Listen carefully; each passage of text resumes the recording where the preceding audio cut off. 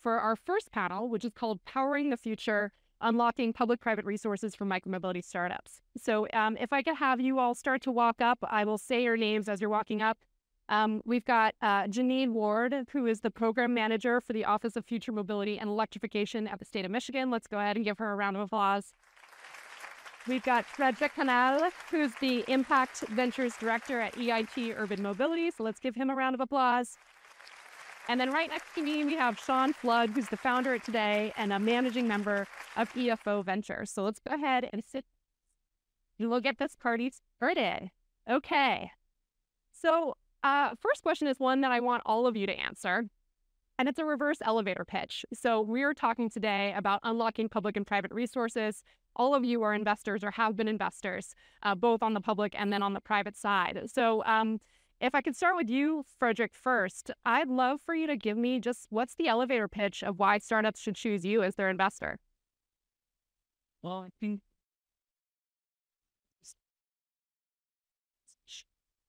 startups, by getting investment from us, we can open up the whole EV market through partnerships and pilot opportunities, test opportunities with cities, for example. That was, I think, under 60 seconds. So, Frederick, for that alone, you get like if I start a startup in Europe, I'm going to come to you. Janine, why don't you go next?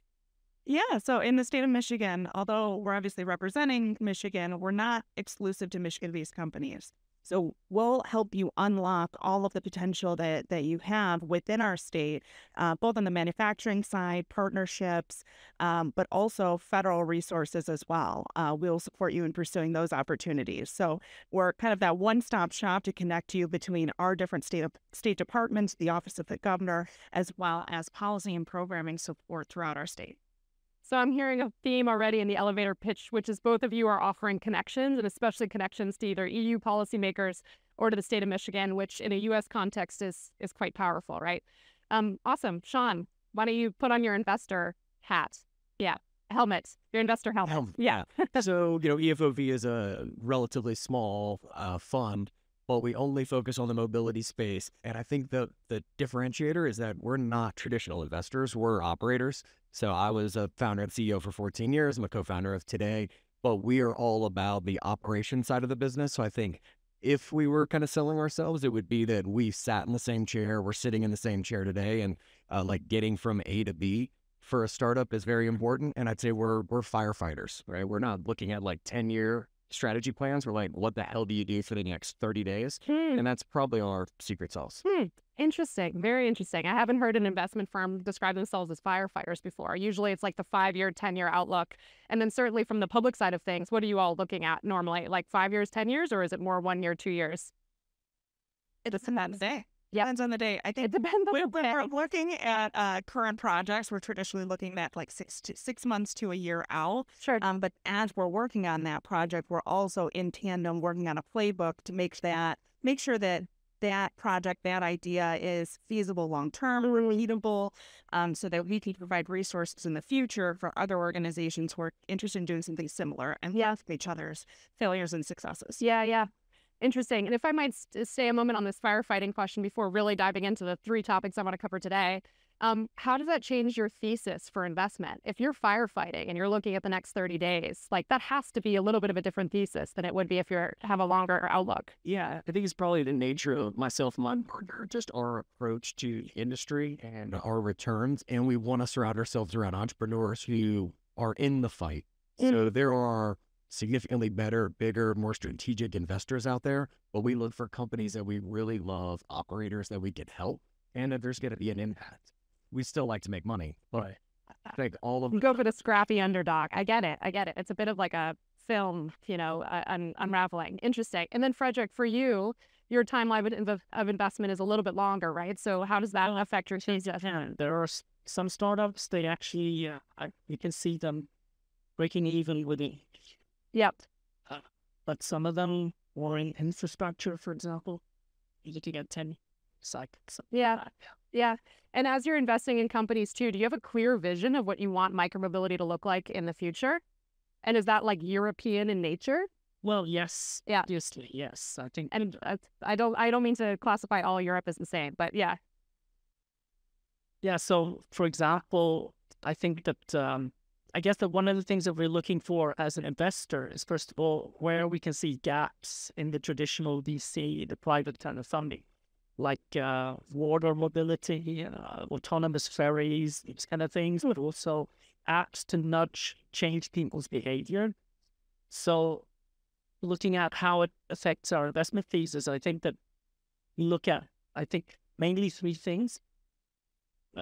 I think that impact is super important. So we judge and we evaluate the impact created by the startup. And then the second criteria is usually how many female co-founders they have. Oh, really? Yeah. Great. And the last one is obviously, is there a gap? So we're not going to invest in another scooter operator or Chinese manufacturer of scooters or something like that. We look for the gaps where obviously VCs haven't really adopted these kind of business models yet. Great. Okay. So let's get into it. There are three topics. The first is public versus private investment, and just a discussion around which should come first. The second is around levels of investment. Are we investing enough? And then the third is around areas for investment. So how can we grow the micromobility landscape? And I want to start out with the public versus private investment question. So I mentioned my day job is more in climate tech. It's more in like the broader climate space. And in the US, we've had the Inflation Reduction Act and the Infrastructure Investment and Jobs Act that have just unleashed billions, and I think we're in trillions at this point, $1 trillion, like in that order of magnitude of public investment for different climate tech infrastructure, facilities, vehicles, etc. But micromobility is like a very small proportion of that. And at the same time, we're seeing lots of investment on the private side for climate tech. But again, micromobility is just like a small fraction of it. It might be on the order of like 8%. So, Janine, I'm hoping you can give me your thoughts first on how on public investment in micromobility right now. And specifically, like, just start with the foundational. Should the public sector invest in micromobility, and when?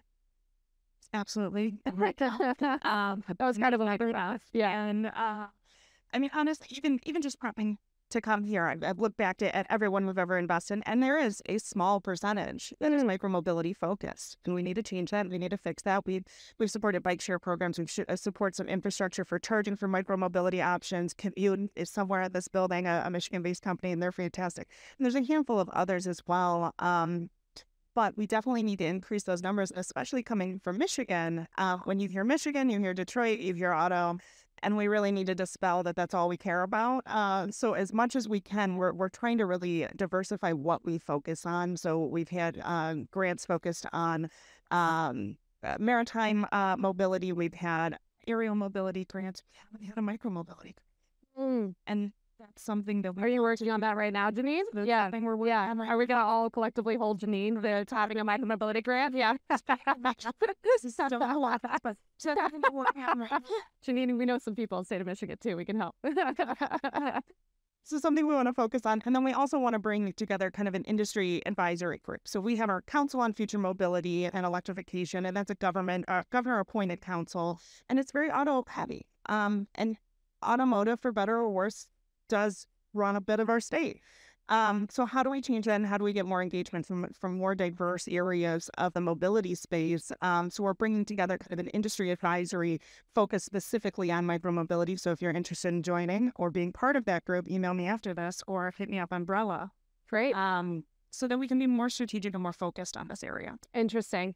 And Janine, do you have a perspective on when you think the public sector should invest? So do you think private dollars should come in first and then public? What's your prediction? There's at least some amount of private dollars going in first and then moving over to public. With the companies that we're working on, we don't necessarily have a preference on either. We're always open to any good idea and anything that's Yeah, and interesting. And you mentioned that you haven't had a micromobility grant, but that your office has invested in some micromobility companies. So That's with more open rounds of funding. So Okay. we've got some great programs that are a little bit more open to anyone, real world deployments, anything impacting a community, open call for projects. Okay. But there's not many that are submitted in the micromobility space. And when there's a great one, we do support it. But we need to increase the amount that are coming and reaching out and contacting us. Yeah, interesting. So Sean, want to come to you next just to talk about private levels of investment in micromobility right now. What are your thoughts about the role of private investment as micromobility currently stands? Yeah, so I think both are very important. Yeah. And actually a lot of times think that that public money should come in first because it helps to de-risk and it should be how government utilizes funds to help grow new businesses and de-risk it for the regular markets. But I think we have to look at mobility with a different lens. I think we're all in a bit of an echo chamber, right? It's an echo chamber I like to be in because you're all my people. But we're all used to talking about mobility and micromobility.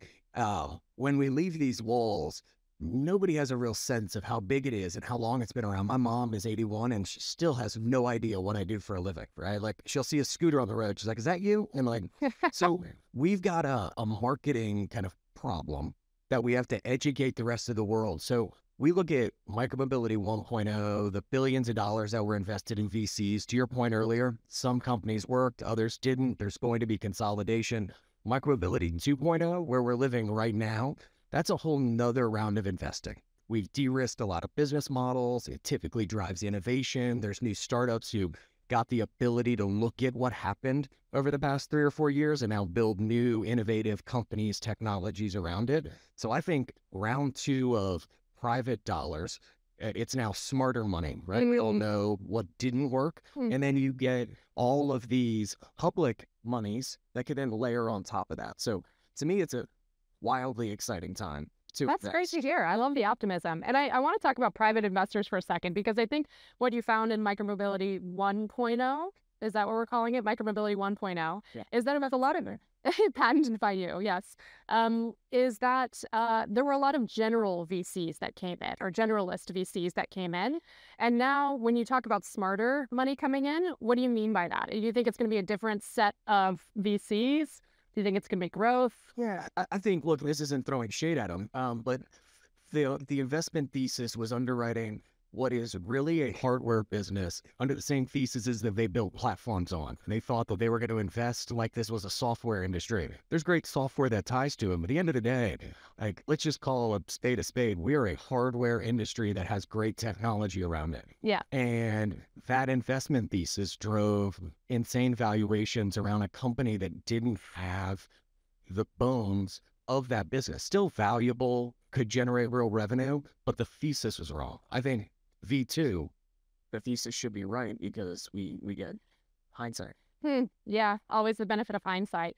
And this is interesting that in your sort of definition of it, V2 is still about hardware with software around it.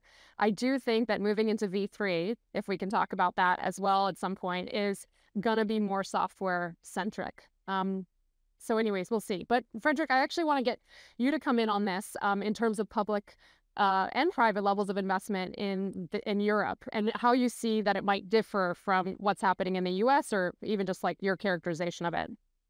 I think one of the learnings that we have, I think we make 50 investments per year about, and half of them are micromobility investments. And one of the main differentiators between, I think, the mobility industry compared to traditional VC industries is that typically a startup would start locally in a city or something and then take one city at a time. So I think the whole model of VC investing, where you're looking for non-exponential or exponential growth, non-linear growth, and building a portfolio with a certain level of risk and everything, is different in our industry. And what that means is that, first of all, I mean, if I look at the amounts that startups typically are looking for from us, it's between 50K and 200K, maybe euros or dollars, same as a first investment. Usually they have an angel or a small VC fund as a co-investor, that stage. But they don't grow in the same way. So I think many of probably the Silicon Valley VCs are going to have a very hard time investing in this sector. Sure. Interesting. Or maybe that all micromobility doesn't grow in the same way. There's some parts of the, innovation that are going to be more linear, and there's some that you're going to see the hockey stick. And I'll just point to a piece of research that RMI did recently on how electric cars and trucks sales have gone up over time. And what's happening, and we see this also with two-wheelers and three-wheelers, especially in Asia, is that you have this hockey stick adoption. And so we're actually going to blow out of the water what our projections were for the percentage of sales of electric vehicles in places like China, or reach, milestones 3 years earlier than we expected. And so, the point of all this being, like, I think we're going to see some hockey stick adoption and then some things that are more linear. So I want to move on to the second topic of, are we investing enough? I mean, I know what the answer is going to be. So we're not really going to go across and say, like, are we investing enough? Sean, you first. But Sean, curious, you're viewing this from the standpoint of both an entrepreneur and an investor. How does your answer change about whether we're investing enough in micromobility? Because you see it for both sides. Yeah. So it's easy to say we're not investing enough. I think we're not investing correctly. I think the amount is relative to the need and where you are. So I think my hope, so our new business today is a hardware and mobility as a service business combined, actually headquartered in Ireland. So we get the benefit of understanding what the European network is doing from a public and private standpoint. So I think that it's got to be more money with a different thesis, and then looking at this as a long-term sector. I think historically, there's plenty of people, hopefully they're not in this room, that are like, that was a fad. Like, that was a moment in time, and we're all going to go back and drive gas-powered F-150s. If you feel that way, like, it's kind of the first question I ask an investor. If we're off on that, we shouldn't turn the page to the next conversation. If you like that idea, well, then let's talk about what business looks like, what investment looks like, what returns look like for what I just described. I think that's the next level of investment. Interesting. And in your mind, is there like a golden number of how much money should be pumped into micromobility right now? At least what we're investing in cars. Yeah, right. Globally. Yeah. So not just in the businesses, but the infrastructure, like all the dollars that come out of our taxes in the U.S. and in Europe to fix roads, to have four-wheel gas and sure now electric cars on it, that number plus $1. Interesting. Okay. Plus $1 or €1. So Janine, we just talked about cars. I'm gonna ask you about this. The auto industry, it's like not news to anybody here. Trillions of dollars of investment from public and private sectors, plus the public. How do you think the auto industry should be investing in micromobility now? They have tried. A few of them have tried, and not so successfully. Yeah. But I think what is missing is a lot of them have tried to do it themselves versus partner with great organizations doing better than they could. Huh, interesting. So tapping into obviously like the manufacturing capabilities and the dollars that are behind the auto industry, using the tools that they have, and then the companies who really know what they're doing in the micromobility space, and building better partnerships between the two. We do have a big supplier, automotive tier 1 supplier, Bosch, that works with Trek a little bit when it comes to their batteries. And then they do some testing in our Detroit Smart Parking Lab, which is primarily auto-focused, but they've kind of edged their way in to showcase all these different use cases for micromobility in that same test lab. And that test lab also unlocks grant dollars as well. So that's one route we see. We also, through that Council of Future Mobility and Electrification, have brought together different startups and then different both suppliers and automakers to talk through what are the barriers to entry? How do we get these conversations started? Because a lot of times you'll try to start a conversation with an OEM and you just get lost in the mix. They're massive organizations and they don't necessarily, they're not as friendly as they maybe should be when it comes to investing in some of these smaller startups. So how do we map out that for people to make it as easy as possible so that we have this kind of one-page resource, roadmap, whatever you want to call it. Here's where to go to for what, and at what stage and at what point you go to these OEMs with an idea. So yeah, that's really cool. I haven't actually heard of that before. I've heard of it in the context of government and mapping out all of the different city departments that you might need to go to, but have not heard about it in the context of an auto OEM. Are they all organized similarly? Okay. I was going to say, this must be like an ever-changing puzzle, right? And then you've got, every quarter reshuffle. Yeah. It's month. Yeah. So one project in specific. So one of our reasons is actually Alice Lily was the co-founder of Mobility, and she obviously has been, she previous to that was with General Motors. So she's seen it from the inside of General Motors, and then she's seen it from the outside, seeking investment in a startup setting. So she's seen both views, and it's really helping us to navigate not only who to talk to and what on the GM side, but then what the challenges are, and really rally the industry together to make it just a little bit easier on everyone. Because if you get lost in this mess, then you get frustrated and you wonder why you're trying in the first place. Yep, very interesting. So Frederick, in Europe, the shared versus owned micromobility market looks a little different. You have a robust market for shared micromobility, right? So how do you think investment should be split between shared and owned micromobility or any other categories? Well, I think in Europe, it depends pretty much on the different cities and states, how brave the politicians have been in making dramatic decisions. From my personal opinion is I think that honestly, shared mobility shared mobility, I don't really believe any investment. Oh, controversial. And so we Frederick, I wasn't expecting that. Yeah. I think that first of all, business model sells this we doing. We also think most of it is a temporary solution. I do believe, however, that, share micromobility as a public transport, as means of public transport, makes a lot of sense. So if we can make the governments and the cities to actually take over the responsibility, that's when it works. Interesting. So summarizing that a little bit, shared micromobility should be considered public transit, should be publicly funded or publicly subsidized or whatever you want to call it, and maybe regulated in a slightly different way. Yes. Okay. I like that. I like that little spicy nugget there. And Janine, I want to go back to you, though, when we round on this third topic about areas of investment. What else do you think the public sector should be doing to indirectly invest in micromobility? You're at the state, which is not a normal level of policy making when we think about micromobility. Normally at the city stage in the past, we would have had a bunch of municipal policymakers. We might have had some transit agencies who are operating their own bike share systems. But at the state level, we haven't really seen that much engagement, and that's probably to our detriment. So if you're thinking about, not just shelling out money for a micromobility grant program, but ways in which the state specifically can indirectly support micromobility, how are you thinking about that? Yeah, so we should bring together different leads in mobility spaces in the cities represented across our state.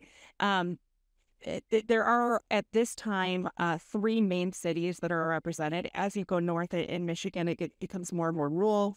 They don't necessarily have the funding to support a mobility office in that area, but Ann Arbor, Grand Rapids, and Detroit all do. So we meet with them monthly on different projects and how we can help support so that we have that ongoing conversation. We're not waiting for them to need something. We're proactively having these conversations and planning together so that we can work across those different organizations. And then on top of that, we also bring in our Department of Transportation, the public transportation side of MDOT, as well as our Regional Transit Authority, and how do we connect those? If we're going to see it as public transit, then how do we make sure that the user's journey makes sense? How do we make sure that they're all connected together?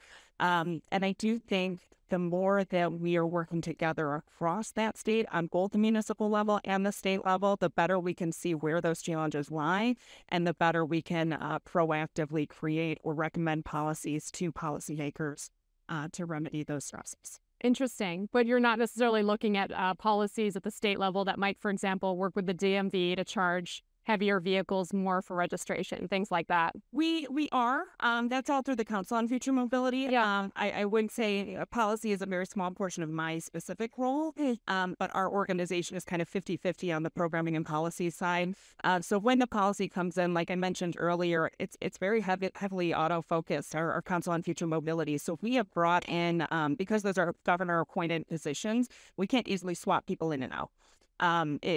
It takes a very long process that honestly takes over a year to even swap a single person out. So what we can do is bring in different advisors representing different areas of the industry. So rather than replacing a governor-appointed position, we bring in different advisors or different experts in the micromobility space to help us recognize those different areas that we might not see if we're only looking with an auto lens. Interesting. So what I'm hearing is that there's still room for improvement on state policy, and certainly across coordination between, what your departments have procurement responsibility for versus what you can do from a policy perspective versus what you can do from an investment and grant making perspective. So Frederick, I want to ask you, like, on this, topic of areas for investment. I mentioned as we were welcoming people on stage that we have 1,900 micromobility companies right now. Where do you think we need more micromobility companies? Are there certain areas, you could answer geographically, you could answer sector-wise, where you think it makes sense to put investment dollars? This might sound very controversial, but hydrogen. Oh. Why? Because right now we have a lot of issues, I think, in the electrification in the cities. And typically, obviously, the trend is that we want to get rid of the cars in the cities. We want to replace the cars with micromobility. And these micromobility solutions need electrification, they need a source of power. And I used to think that hydrogen was mostly liquid side of the urban areas, but I've seen more and more startups actually focusing on hydrogen solutions, kinds of... Really? Okay. And I think that this could be a way for us to also to become less dependent on the large battery suppliers in the world. That's very interesting. I have not actually heard this hot take about hydrogen being a source for micromobility.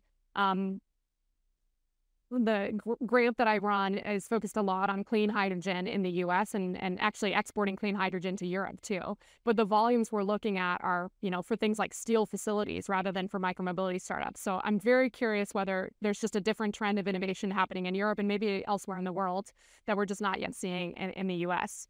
So, Sean, I'm going to ask you this question, then I have a final question that I want you to all answer, which is, how do you think investors should be thinking about investing in hardware versus software right now? Or things like new vehicles versus the reuse or resale market?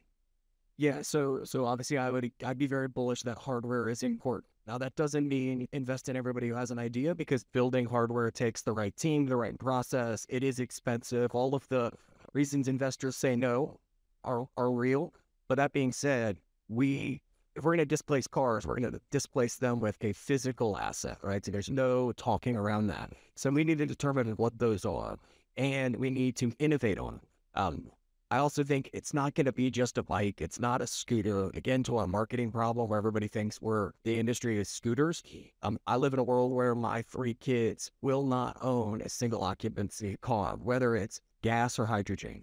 But a scooter and a bike isn't going to be their mode at that point either. So if you look around here at the other new vehicles that are being produced and like really coming to market, that's where the investment should be made. So that we're innovating on things that are vehicle replacements for a very changing. Interesting. And not just for, households with 2 cars where it's a second car replacement, but just wholesale, just like, let's create a new generation of riders only. And then to your point about like the used market, if we're going to follow the car industry, right, we get the roadmap already. There's a great secondhand market, right? People make more money on used cars, then there's a service component to it. So the business models are out there. We can easily improve and duplicate them, and they're investable. Yep. So I think if you look at that holistically, there's still tons of room for investment where hardware is a core element of it. Great. Awesome. Okay. So final question is like a couple word answer. And that is, if you were to invite an investor, either a company or an individual, to be on this panel with you next year, who would you invite? Who should be here?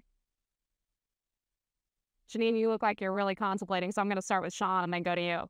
So I think, let's just think of the U.S. government. I think they should be one of the largest investors in what we're trying to accomplish in this room. So I hate to say this word out loud, but I'd say politicians who would actually understand what the sector is, what the business models are.